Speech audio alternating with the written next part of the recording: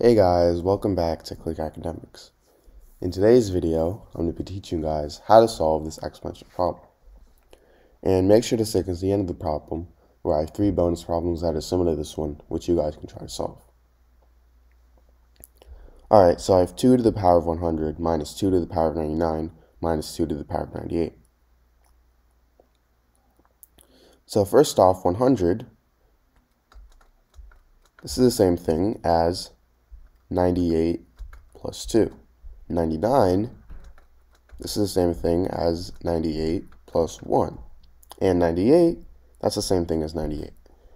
So now if I replace these in for 199, I get 2 to the power of 98 plus 2 minus 2 to the power of 98 plus 1 minus 2 to the power of 98.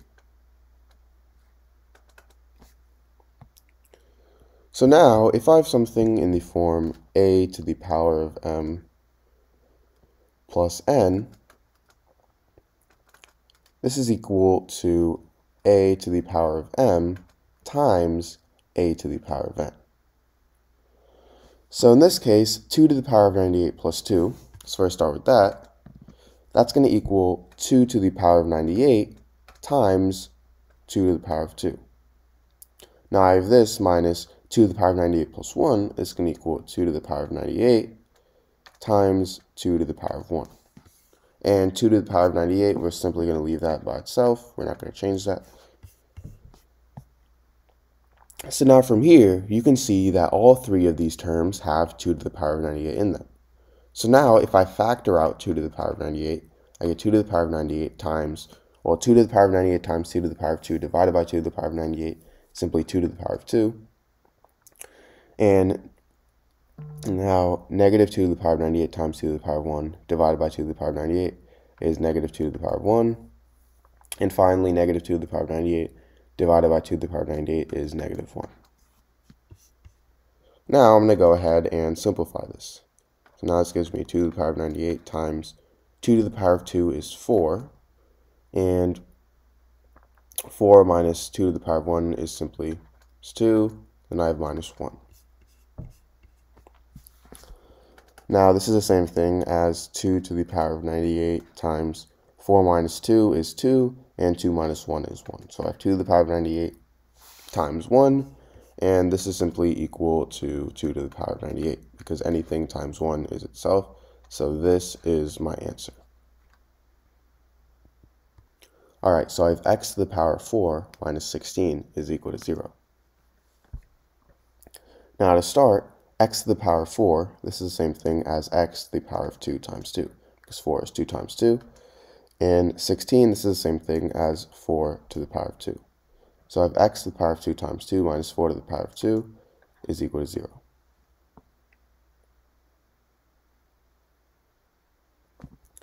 So now, if I have something in the form a to the power of m times n, this is equal to a to the power of m to the power of n.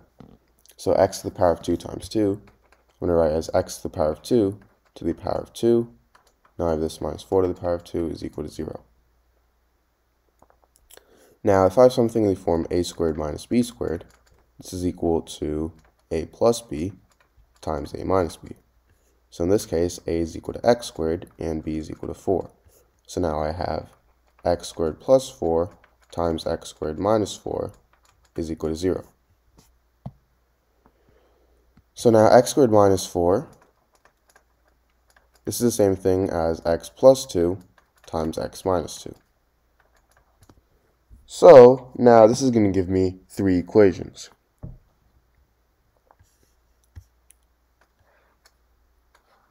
I have x squared plus 4 is equal to 0, x plus 2 is equal to 0, and x minus 2 is equal to 0. So first off, for x squared plus 4 equals 0, I'm going to first start by subtracting 4 on both sides. So now these two cancel out, and now I'm left with x squared is equal to negative 4. Now, to solve this, I'm going to take the square root on both sides. So now I have the square root of x squared is equal to the square root of negative 4. Well, the square root of x squared is simply equal to x. So I have x is equal to the square root of negative 4.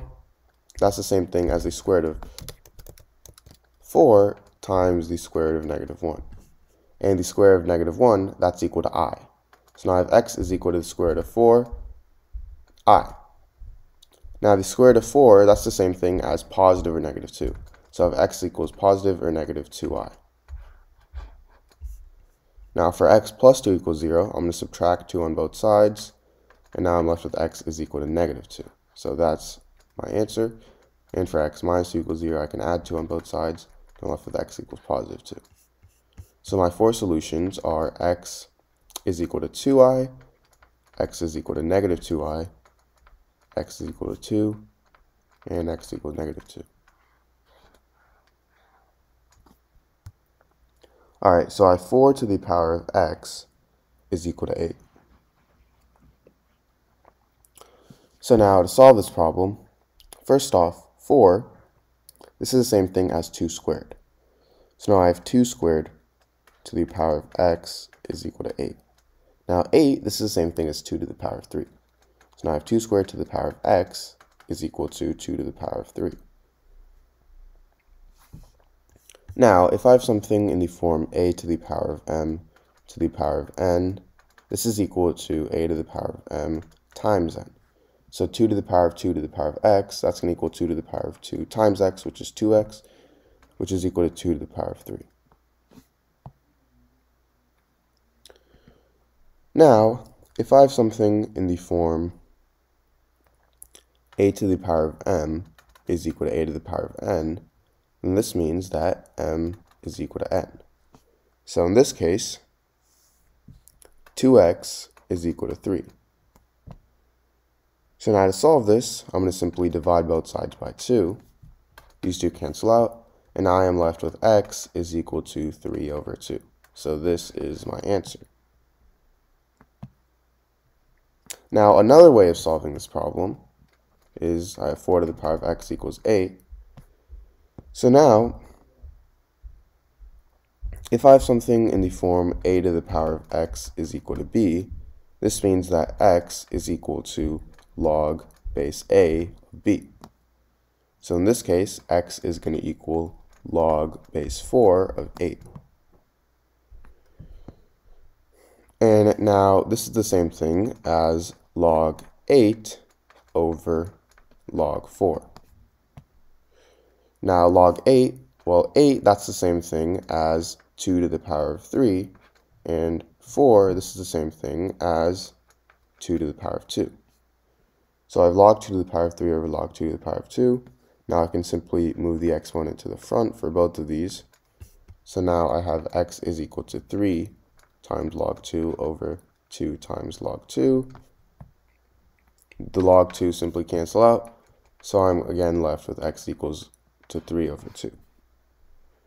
So that's two methods of solving this problem. And now, to check, I have 4 to the power of x is equal to 8. We know that x equals 3 over 2, so I have 4 to the power of 3 over 2 is equal to 8. Now 4 to the power of 3 over 2, this is the same thing as the square root of 4 to the power of 3. And 4 to the power of 3, that's equal to 64. So I have the square root of 64 equals 8, and the square root of 64 is 8. So I have 8 is equal to 8, and because this is right, my solution is right. Alright, so in this video, I'm going to solve an interesting exponential equation. So my equation is 100 to the power of x is equal to 400. And I want to find the value of x. So we see that x is going to be in between 1 and 2, because 100 to the power of 1 is 100, and 100 to the power of 2 is 10,000. So it's going to be more closer to 1 than it is 2, but it's going to be somewhere in the range of 1 and 2. So to solve this, what I'm going to be using is logarithms. So I'm going to first start by taking the log on both sides. So I get log 100 to the power of x is equal to log 400. If I have something in the form log a to the power of b, I can move this exponent b to the front, so I get b times log a. In this case, I have log 100 to the power of x. I can move x to the front, so I get x times log 100 is equal to log 400.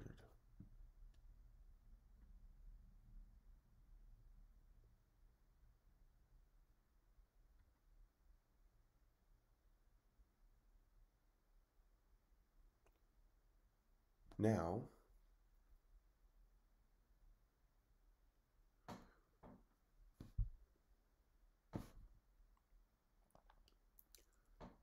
I'm going to take the log of base 100. So, log base 100 of 100 is just 1. And log base 100 of 400, well, 400 is the same thing as 100 times 4. So I can rewrite this as log base 100 of 100 times 4, which is equal to